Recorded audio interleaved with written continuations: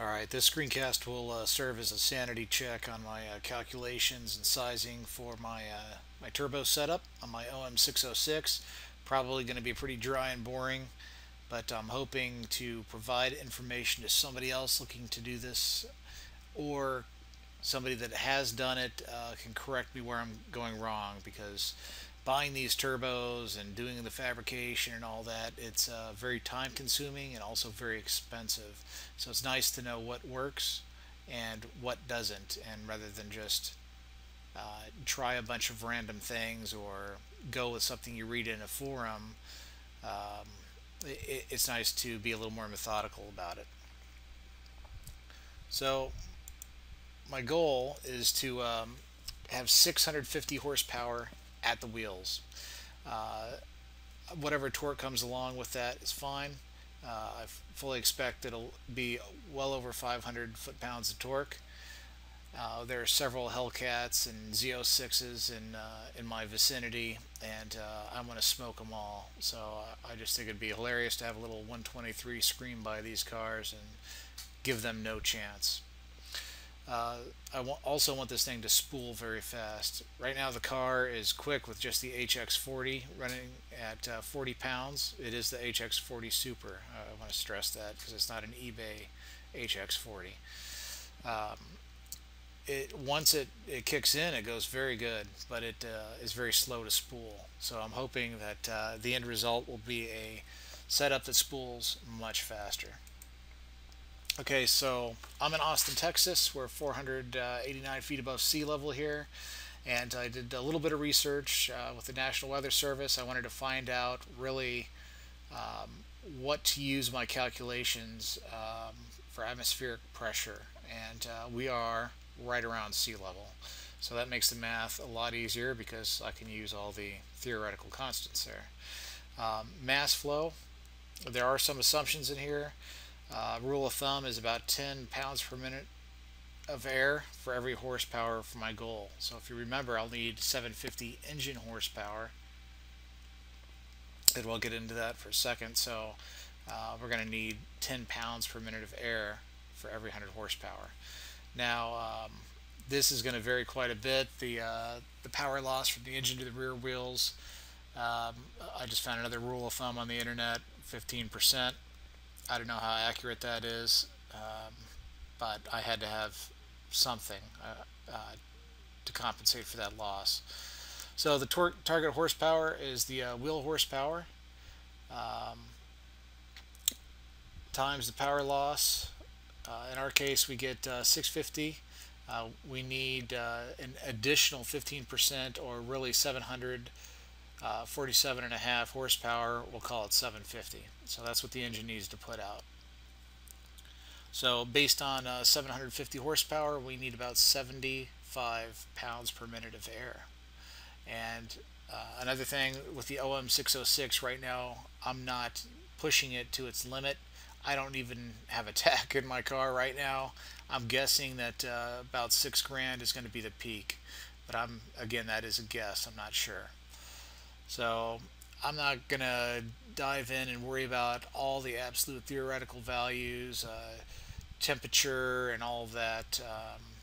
Yes, those things are important, but the end resultant system will not be theoretical, right?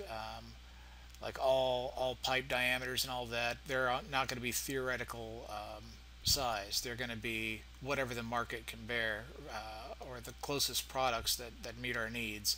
So I don't want to get analysis paralysis, go through this with a bunch of theoretical values, and then figure out that we can't even implement that. So we're gonna get very close, hopefully, and then we'll take it from there. So currently, again, the HX40 Super, it comes from the factory, from whole set, preset at 40 psi. So the big question is, if we need 75 pounds a minute of flow, will that engine even produce that? So let's take a look here. We have naturally aspirated. If there was no turbo on it, how much could we flow? And right now we would flow, it's an 831 cubic inch motor, or I'm sorry, 183 cubic inch motor, it takes 2 revolutions to complete its cycle. So we got half there. I don't know where the 1728 comes from. These formulas come from a book called Turbo, Real World High Performance Turbocharged Systems. And it looks like we'll be pushing 317 CFM. So also in that book it mentions for 24 valve systems you might want to go with an 85% volumetric efficiency. So that's what I used here. So that really that is more like a 270 CFI engine or CFM engine. So the pressure ratio for 40 pounds is going to be 3.72. And we'll look at a pressure map or a compressor map later, and you'll see where this is at. And a density ratio. You can find charts online or in the book I referenced that might go to 3.72, but some of the calculations later, I was off the chart. So I used this handy little calculator on Not Too Fast. I found several links to it online. And it says that we have a density ratio of about 3.21. It has more parameters in it than I'm accounting for. So I just try to use realistic values. So now the CFM with the turbo, right, because we're adding the density, we're at 59.8 pounds per minute of mass flow. And as we know, if we need 75, then we fell a little short. So let's find out what we need. So if we work backwards now and we take that whole formula and we combine it, we have our mass flow here in CFM times our volumetric efficiency, our density ratio, and then we have a conversion to pounds per minute, and we know, pounds per minute, and we know we need to hit 75. So that puts us at a density ratio of 4.3 that we need. So if we plug those values into that calculator that I referenced on Not Too Fast, all right, because this is off the chart on most of the density ratio charts I found, then we need about 57 psi. Okay, so 4.8. So I have an HX40 Super. It's the green one. 4.8 is pretty much off the chart. So Wholeset does make some claims and some comments on the product page that isn't reflected in their compressor map. So if we come up 75 here, at 48, we would be on the outer boundary here of this map anyways. So what about the Pro 52? And that's what I was thinking of using, right? So the purple is a standard HX40, not the Super. The Super comes out a little bit more, but you can see now the mass flow puts us right in the middle of the chart, and that's great. However, 4.8 is still a stretch. Now the website says it's capable of 5. Oops, it's capable of 5, and it'll put out 75 pounds of boost.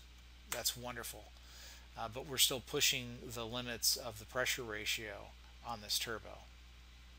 So one way around that is looking at compound turbos.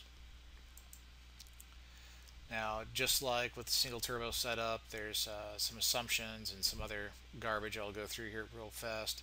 High pressure turbo is a little one. That's the one coming right off the exhaust manifold, and I'll show you tell you what I selected for that in a moment. That is an absolute pressure because it's being fed air that's already been compressed by the low pressure turbo, which is the big one, right? So starting at the exhaust side, the exhaust goes into the high pressure turbo, out the high pressure into the low pressure, and then out the exhaust.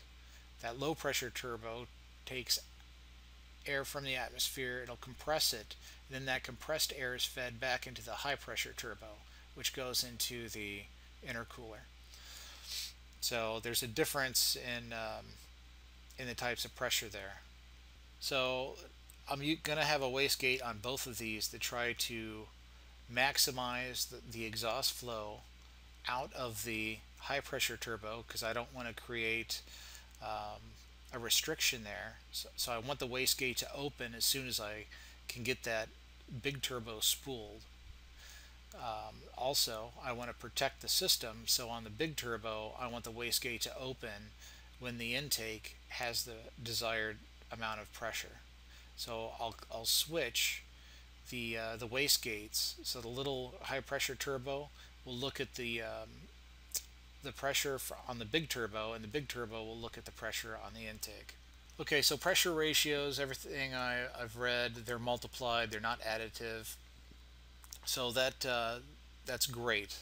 That means that now on the compressor maps, it brings that pressure ratio down, so now we can get in the middle of the maps.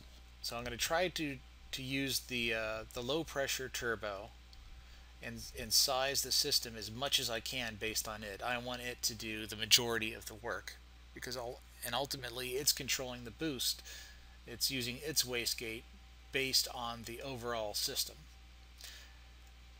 My biggest issue has been how to size that high pressure turbo, and again, relying on online forums and things, it looks like 50 to 60% of the mass flow of the big turbo is usually a good rule of thumb. So if we're aiming for 75, we're going to aim at, or we're going to look at a smaller turbo around 38 pounds a minute or 0.28 kilograms a second for a mass flow rate on the high pressure turbo. So I'd like to stick with the same brands. So if I'm looking at whole set now and I want 0.28, that puts us right around in here. So if I ever want more mass flow, then I don't want to be on the boundaries of this whole set 25 or on the 30. And if we look at this 35 here and this line would come down, then I think the 35 gives us the best range for that high pressure turbo. So if we're looking at the HX30, if we're looking at a 35, there's two flavors. There's an HX and an HY. The HY has a 9mm or 9cm turbine and the housing, and that would allow it to spool super quick. But my concern there is it's smaller, so I don't know if it's going to cause a restriction and really limit the top end, because the big turbo won't be getting the same flow that it would with the larger one. So I really think the HX35 is the safest bet. It has a 12 centimeter, and I can't remember what the HX Super 40 has. I think it's 16. So baby steps. How am I going to do this? Well, I gotta fabricate or have a header fabricated. It'll be a log style header on Facebook. I've already posted the somewhat theoretical dimensions that needs to be, so that flow is not restricted. I'm going to have that go to the HX35, and I'm going to set the wastegate to an absolute PR of 2.0. So let's go back and let's see what that looks like. So 2.0, we're right in here. All right, if we're flowing 0.28, then that puts us at a nice efficiency. In fact, that's probably the island we're looking for. Okay, next it's going to come out of the HX35 into my 40 Super. That one is taking the outside air. We're going to be running a PR of 3.72, which is a current 40 pounds. But I'm going to set the wastegate to 45. So if we multiply these, in theory, we are already at the pressure or ratio we need, or the boost we need, right? We needed 57. However, I don't want to blow up my engine, so the wastegate is going to let a lot of that out. So I guess these are kind of conflicting. In theory, it's not going to be 3.72. It'll be 45. All right. Then I want to dyno the car. I'm going to see where we're at, and then at some point I want to tear down. I want to paint. I want to rebuild the motor. I want to get decent rods in it, pin the cam bearing or the cam gears, springs, guides, all that stuff. Then we'll bump up that pressure, and I want to dyno it again. And we might have to go with a bigger turbo, like a 52 Pro is what I keep coming back to get the flow I want. So let's go look at the compressor map for the 40 again. So here's the 40, 75, somewhere in here. So even at 3.7, I mean, we're still well within the map. I might not need to go to a Pro 52. So we'll just have to see what it looks like on the dyno, make sure the engine holds up, and we'll take it from there.